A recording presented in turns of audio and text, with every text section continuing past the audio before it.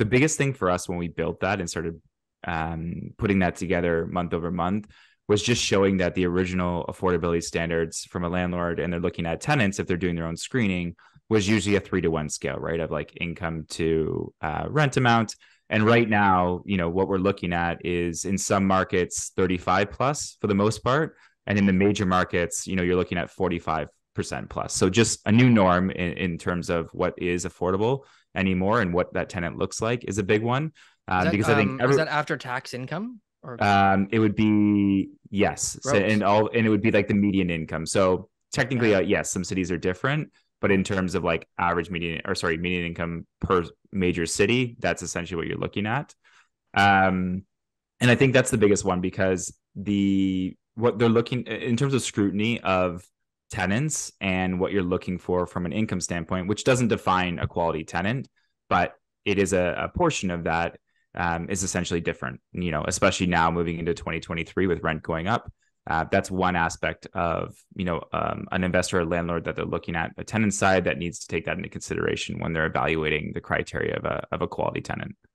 Yeah, I actually had a note here to talk about this as I was reading your report, and it didn't strike me, but I mean, you don't have to be a genius to realize that people have to use more of their income to afford a place right now. But the fact that it's gone from like 30 to 45%, I mean, that's a gigantic increase when it comes to, one line item on your monthly budget, right?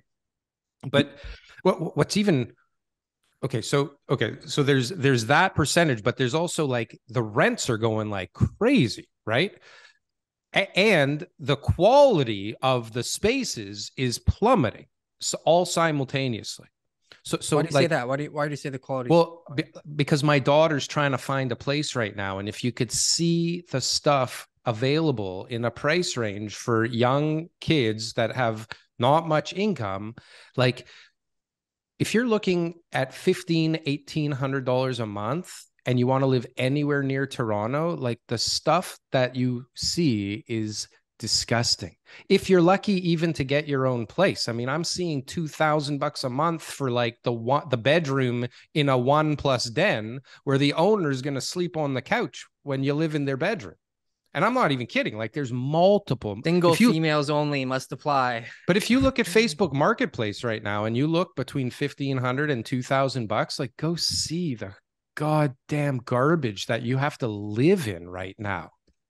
Yeah, it's difficult. I mean, competition is only increasing, right? As time's going on. If you look about just rent being increased from 2021 to 2022, just like straight from a province standpoint, Saskatchewan was up 43%, Alberta 36%, Manitoba 19%, Nova Scotia 13%, Ontario 9%, and Quebec 12.5%. So like from a rent standpoint, yeah, essentially rent's going up. There hasn't really been a change in what is the overall, I would say competition's got worse. And those markets that are traditionally less affordable, like, Vancouver, Toronto, Victoria, as Hart said, Peterborough's up there, Kelowna, Hamilton now is getting there where I'm from. So essentially it's getting harder to find a place, rent's going up, and yeah, the quality, I would agree. Essentially you're in certain brackets when you have a certain set budget, and now you're having to kind of compromise right with that and find something that works for really a rental situation that's probably not ideal for you, as you're saying, for your I think it was your daughter, right? So difficult. And Darryl, to your point, about the rents going up, the reality of rent control is that prices of everything is going up, right? Everyone is pinching pennies. We're in a recession. Not as many people are moving, and yet demand is still incredibly high because of various factors, which we can jump into.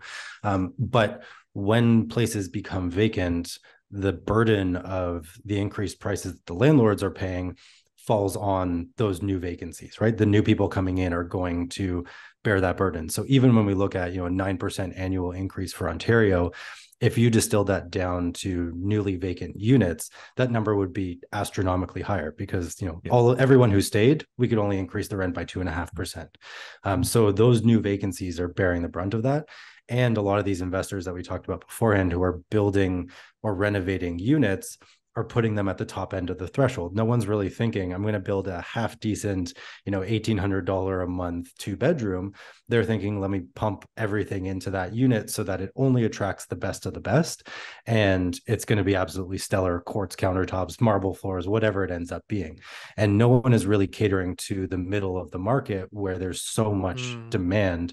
And so when agents get involved and push bidding wars for places like your daughter is looking for, that really creates the system where the middle housing inventory that we do have in a city like Toronto is being escalated even more than that 9% and even more than whatever the number is for new vacant units. So it's making it incredibly difficult. And I mean, we won't even get into affordable housing, but that segment of the market that your daughter is probably looking in is the most acutely problematic in a city like Toronto. It's endangered. Yeah.